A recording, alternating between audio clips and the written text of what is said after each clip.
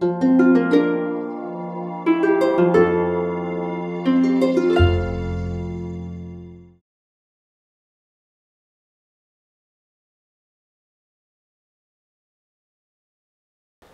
video provides a brief introduction to a very popular model organism in developmental biology, the roundworm Caenorhabditis elegans, or C. elegans for short.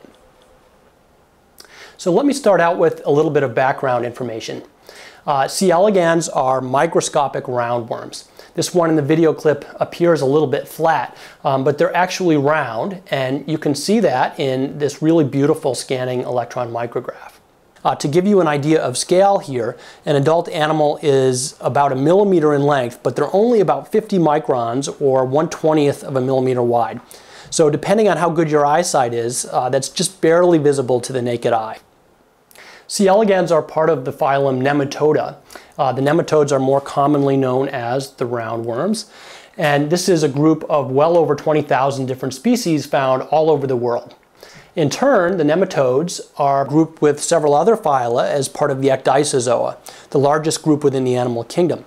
So the ecdysozoans are characterized by having an external protective covering called a cuticle that they periodically shed. And this includes not just the nematodes, but also the arthropods, such as the other most widely studied invertebrate model organism, Drosophila. Now there are parasitic nematode species, but C. elegans are free-living or non-parasitic. In the wild, they live in the soil where they feed on bacteria that grow on rotting vegetable matter. So if you do any gardening, for example, and you have a compost heap, it's very likely that you have lots of C. elegans and or related nematode species crawling around in there. So that's where they live in the wild, but you can also grow them very easily in the lab. I'll go into more detail on that in just a few minutes. And under those conditions, they make a really great model organism for studying various aspects of both embryonic and post-embryonic development. So we'll go into some detail on that in just a bit. But before I get to that, I want to tell you a really interesting story about how C. elegans was first established as a model organism. This is, in my view, one of the most remarkable biologists in the history of science. His name is Sidney Brenner. He was born in 1927 in South Africa. And what makes him so remarkable is that he's made multiple really fundamentally important contributions to biology over the course of his career across multiple different disciplines, ranging from molecular biology to developmental biology to genomics. And I want to take just a minute here to highlight a few of his key contributions to science. So first of all, Brenner was one of the researchers who demonstrated the existence of messenger RNA. So if you remember the central dogma of molecular biology, that says that DNA, the hereditary material, is transcribed to make messenger RNA, or mRNA for short. And then mRNA in turn is translated by the ribosome to make protein. So this is how genes are expressed, right? This is how you get from the hereditary material in the form of DNA to biological form and function, the key structural and functional components of cells in the form of proteins. Now this is pretty basic biology. You'll find this, of course, in just about any high school biology textbook that you look at. So you might kind of take this for granted, but you have to remember that it took a lot of really painstaking and very clever experimentation to work all this out. So if you go back to the late 1950s, at that time we knew, based on the work of Watson and Crick, with the help of Maurice Wilkins and Rosalind Franklin, we knew the structure of DNA. We also knew, based on previous experiments, that DNA is the hereditary material. So we had a pretty good understanding of DNA at that time. We also knew, based on the work of classic biochemists, that proteins, as I said, are key structural and functional components of cells. So we had a pretty good understanding of the two endpoints here, but what wasn't clear is how you get from here to here. So how is the information that's stored in the DNA blueprint, how does that get read and converted into a biological output in the form of proteins? And so that's what Brenner helped figure out. He helped to show that messenger RNA is the key intermediate here that transmits this information. So together with his colleagues, they published this work in this really landmark paper in molecular biology. This is a classic in the field that they published in 1961. Okay, so this was a really critical breakthrough. But even more impressively, Brenner then went on working with Francis Crick and others to start cracking the genetic code. So at this point, they knew that messenger RNA was the key intermediate here, but then the critical question became, how is the ribosome decoding the nucleotide sequence within the messenger RNA to generate the appropriate corresponding amino acid sequence within the polypeptide chain that's coded for by that particular mRNA. So what Brenner and Crick and their colleagues demonstrated is that the code is a non-overlapping triplet code. So let's say that we have an mRNA sequence of AUG, CGA, and so on. Well, this will be read 3 non-overlapping nucleotides at a time. So AUG codes for methionine. That's a start codon. Then CGA codes for arginine. So we'll get methionine in position number 1, arginine in position number 2, and so on. So that's what Brenner and Crick and their colleagues demonstrated, is that the code is a non-overlapping triplet code. And in fact, Brenner is the one who came up with the term codon, which is defined as 3 consecutive nucleotides that are coding for a given amino acid. So this was really, really impressive work, foundational work in molecular biology. The logic that they used to figure all this out was just incredibly elegant, and I think most biologists would agree that this paper is one of the all-time classics in biology. It's a really, really beautiful and well-written paper, and a great read. Now, Brenner could certainly have chosen to hang up his lab coat at this point and call it a career. And I think by anyone's point of view, it would have been considered a highly successful career at that. But he wasn't done yet. He decided that he was going to move on to another project. So at this point, he realized that there'd be more and more people getting involved in research on the central dogma, and that there would be lots of people to figure out all the details of how DNA replication and transcription and translation work at a molecular level. And so the problem that he chose to work on was the development of the nervous system. So how do neurons form during development, and how do they all get wired together in the right way to create a functional nervous system? Now, he chose to take a model organism approach, and so that meant his first order of business was deciding what model organism he was going to work with. So he gave that a lot of thought, and after careful consideration, he decided on C. elegans. Now, he chose to work with C. elegans for this project for 2 major reasons. So first of all, C. elegans has a very simple nervous system. The adult animals have exactly 302 neurons. Furthermore, those neurons are wired together in exactly the same way from one organism to the next. And you can see that in this really nice animation of the nervous system. What you're looking at here is a map showing the positions of all 302 neurons, as well as all the connections between them. The wiring diagram for the C. elegans nervous system was generated through the work of a number of individuals, including Brenner himself, and Brenner was able to map the position of numerous neurons through electron microscopy. Okay, so this was key advantage number 1, small and simple nervous system. Compare what I just told you about the C. elegans nervous system to, for example, the nervous system of a mouse. So a mouse contains about 100 million neurons, and there's a lot of variability from animal to animal in terms of how all those neurons are connected.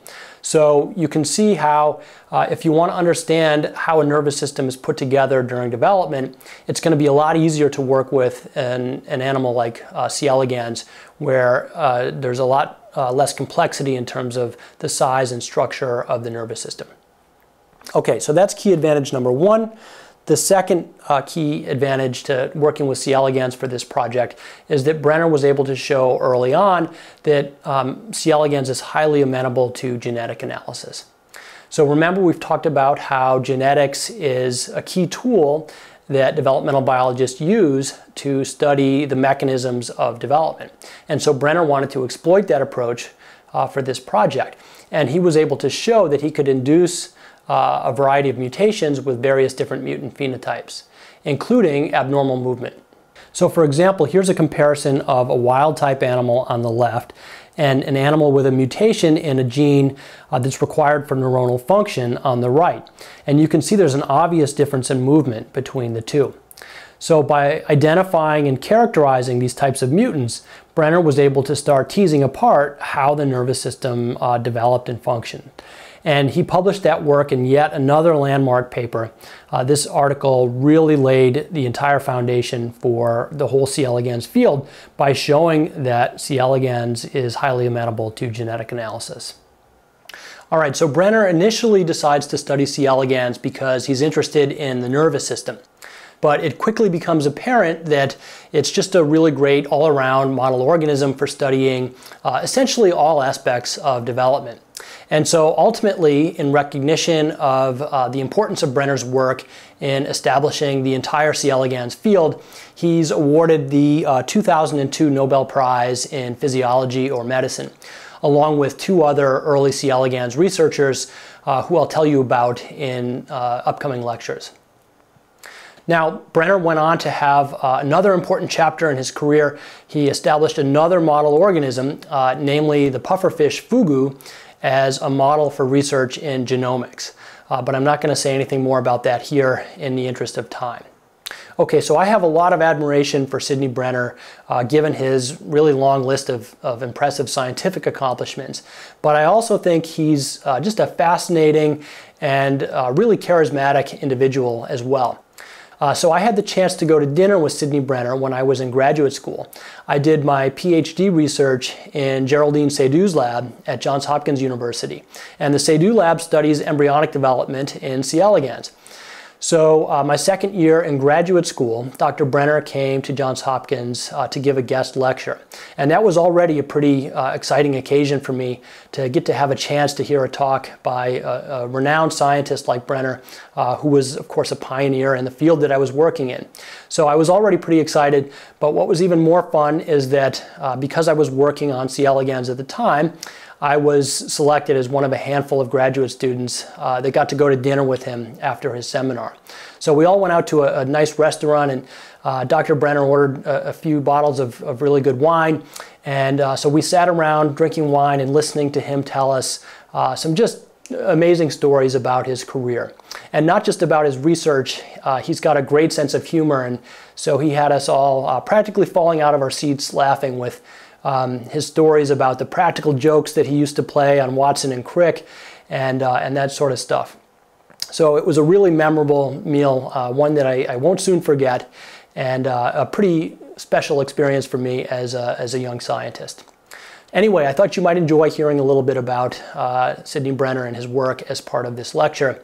And incidentally, if you'd like to know more about him, I highly recommend his autobiography, My Life in Science. In the last part of this lecture, I want to tell you a little bit more about the development of C. elegans, with an emphasis on some of the traits that have made it such a popular model organism in the field of developmental biology. All right, so first of all, it has a very simple anatomy. And you already got some sense for this when we talked about the anatomy of the nervous system. But this really extends to the entire adult anatomy in general. So most C. elegans adults, including the one pictured here, are what are called hermaphrodites.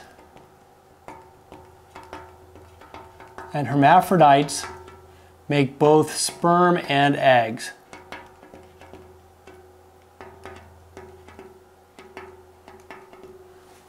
So they make both sperm and eggs, and they can self-fertilize. They can reproduce without the presence of a mate. And the adult C. elegans hermaphrodite has a total of exactly 959 somatic cells.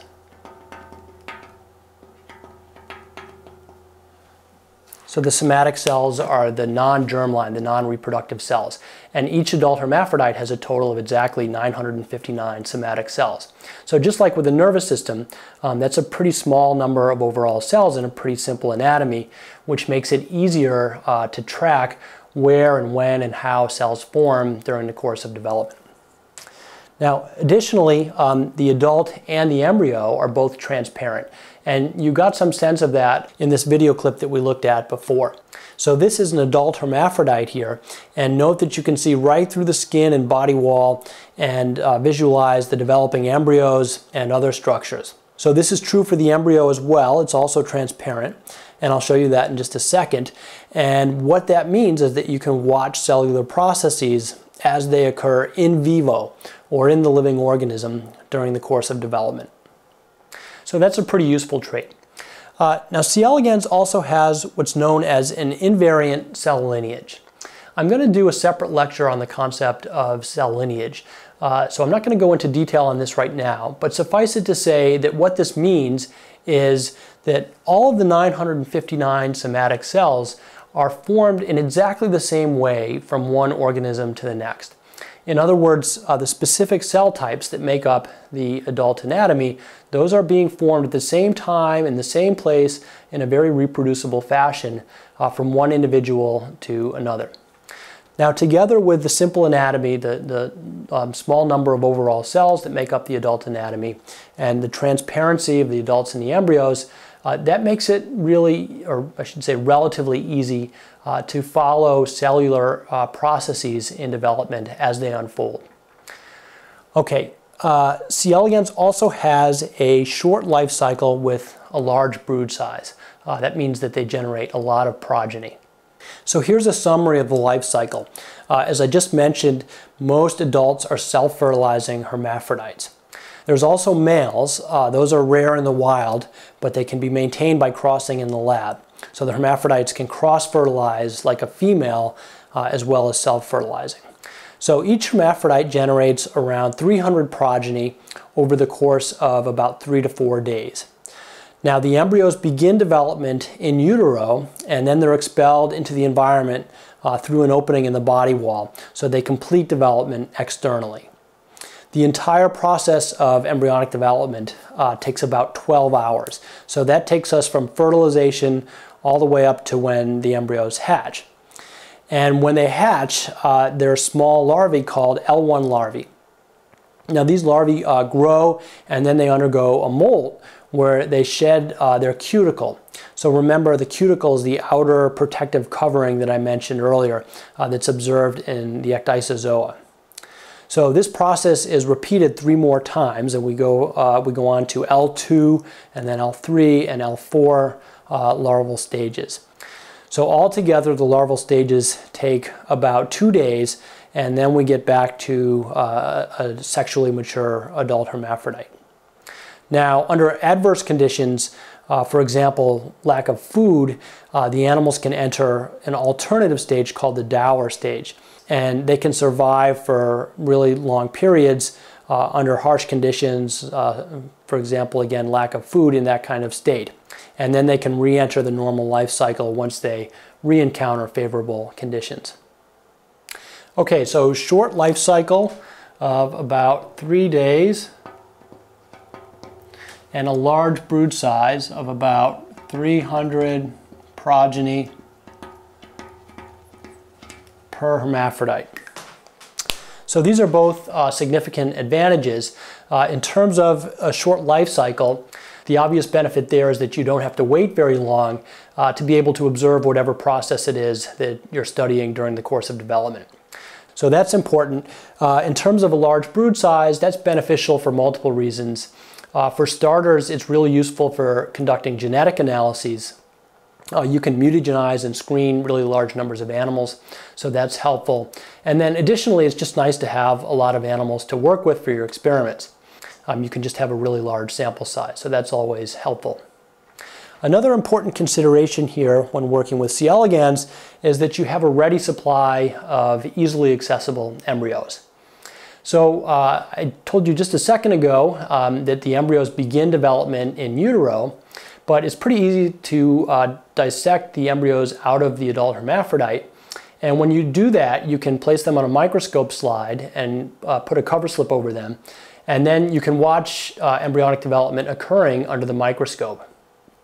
And you can also take pictures at set intervals under the microscope with a digital camera. And then if you compress all those pictures into a short time frame, you can create what's called a time-lapse movie. So here's a movie where we're watching all of embryonic development, all the way from the 1 cell stage up to the L1 larvae stage. And remember, that's about 12 hours in real time, but it's compressed into around 20 seconds here. So we'll get into the details of all the biology in the next unit, but you can already see how this makes C. elegans a really nice model organism for studying embryonic development. Now remember, C. elegans in the wild lives in the soil where it feeds on bacteria that grows on rotting vegetable matter. But it's also really easy and inexpensive to maintain very large numbers of C. elegans in the lab.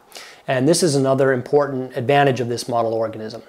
So this relates partly to their small size and rapid life cycle and large brood sizes, which we've already talked about, but also to the culture conditions that we use to maintain them in the lab. So you can take a little agar plate like this, just like you'd use in microbiology, and you can spread the surface with some E. coli bacteria, which C. elegans will very happily eat in the lab. And then if you let that grow for a couple of days, you'll have an agar plate with a thin film of E. coli growing on the surface. And then you can use a tiny metal wire called a pick to transfer some hermaphrodites to the dish. They'll swim around in the E. coli, eating it and generating lots and lots of progeny through self-fertilization. So after a few days, you'll have a plate full of hermaphrodites. So this is what they look like when viewed under a dissecting microscope as they swim around on the surface of the agar plate in the E. coli. You can see various larval stages here, along with some adult hermaphrodites and some embryos as well. Now, once the animals have eaten all the E. coli, you just transfer some of them to a new plate. And of course, if you start lots of new plates, you can expand your lab population very, very quickly. The final thing I want to emphasize in terms of advantages of working with C. elegans as a model organism is that there are some really great experimental tools that have been established for studying C. elegans development in the lab. Now, I'm going to tell you a lot more about the details of these techniques a little later in this unit, but for now I just want to point out quickly a few of the key tools that we use to study C. elegans. So first of all, I already mentioned that C. elegans is very amenable to genetic screens.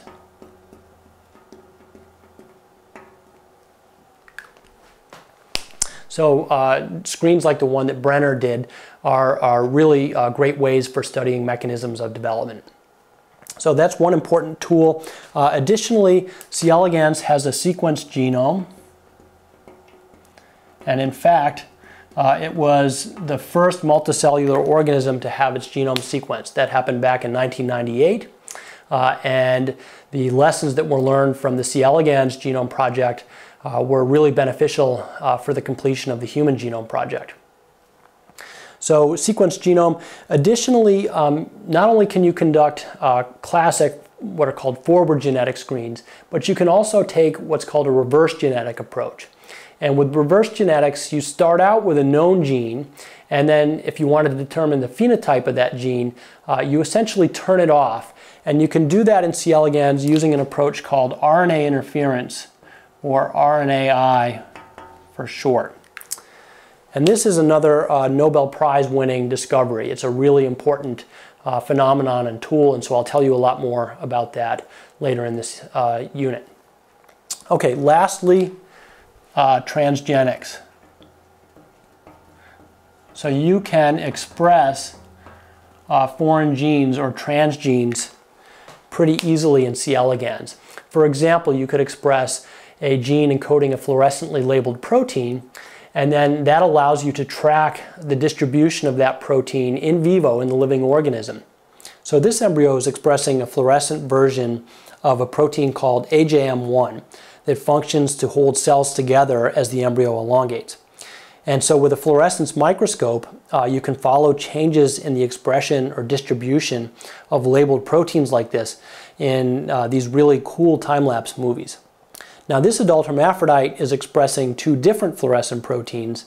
One of them is tagged with green fluorescent protein and one is tagged with red fluorescent protein.